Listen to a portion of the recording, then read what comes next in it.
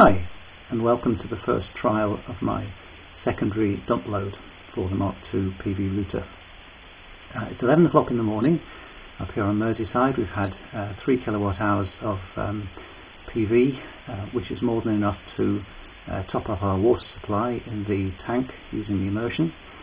The sketch I'm running out in the base station on the garage, albeit still on the breadboard, is Mk2i Rev 5, which has the capability of supporting multiple loads, one of which can be via radio. So what you're looking at here, this is the slave station, which is based on an Mk2i that doesn't have any input sensors, but is simply receiving the radio transmission coming from the garage and switching on a secondary load. The LEDs, the red one says that we've lost transmission. Thankfully that's not on. The yellow one says that we've got good transmission, which means that there's no period of more than 3 seconds when we don't have command. Commands are refreshed every second or so. The green light says that the load is on. So as you can see, the secondary load is on for more of the time than it's off, which means we've probably got 2.2 kilowatts of surplus power coming in, which is good. The reason that the box is open is because I built a little power supply which just runs straight off the mains connection, and although it's powerful enough to drive the Mk2i, unfortunately it doesn't pull on all the LEDs I'm asking it to do, so I'll have to have another look at that. Something silly probably wrong with my little power supply. But so I'm just running on the from the laptop at the moment. So it's, as I say, working nicely. This is a 3.4 kilowatt storage heater which I picked up off eBay yesterday. I've simply wired it in front of an existing radiator off the existing radiator's wall clamps, so it is held pretty firmly, which is necessary because these things do weigh an awful lot. You bolt them to the wall and then you fit the bricks afterwards. So just to show it's working, if I were to switch this load off, then we'd expect the green light to stay on permanently.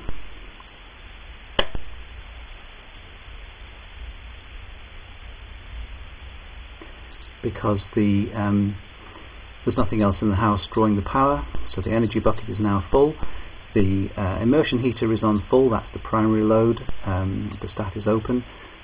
This load is taking no power, so we're on maximum. If I switch this back on, the flicking would restart.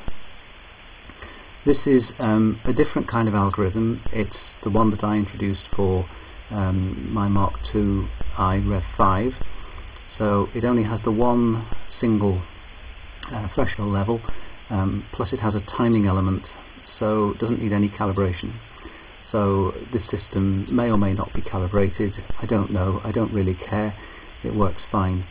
The only thing is that you can't have a load that's greater than 3 kilowatts, and in order to maintain that requirement, I've actually only fitted 3 of the 4 internal elements inside this heater. So this is a 3.4 kilowatt heater that's actually only got 3 850 watt units in it, so it's a little bit less than 3, hence I think it's okay to run off the ring main, which I am doing now.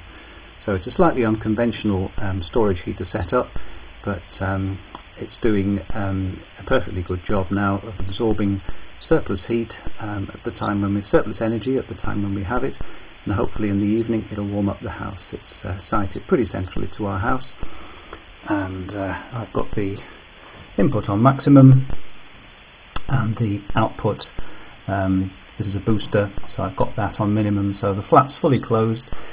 So hopefully by the end of the day we'll have a bit of warmth. This is the end that I've left the heater, the element out of, and there's not much going on here. We've only had energy being diverted to it for 10 or 15 minutes, but I'm pretty confident that towards the end of the day it should warm up quite a lot. So watch this space. Thanks.